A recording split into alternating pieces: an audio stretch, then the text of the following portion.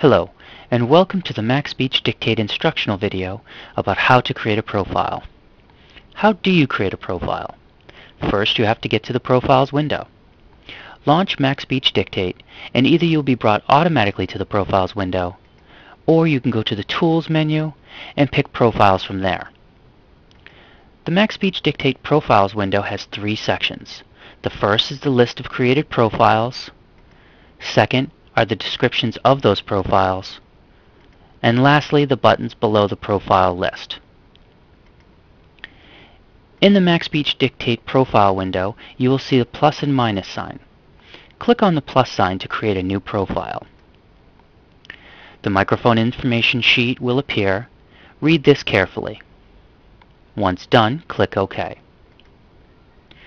It will be by default populated with your OS username. If you would like to change it, just start typing now. At this time, you will be asked what microphone you wish to use. Most systems will only have one microphone available. Next, you will be asked to pick from what dialect you would like to use. We have 6 available. Next, you will be able to pick whether or not you're going to use a standard or array microphone. If you're using a headset, pick standard.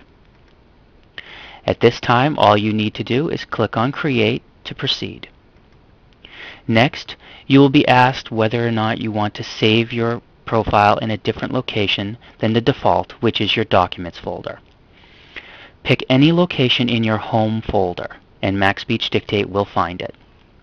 Next, click Save. At this time, your profile will be created, and you will then be able to proceed to the next step, which involves microphone setup and voice training.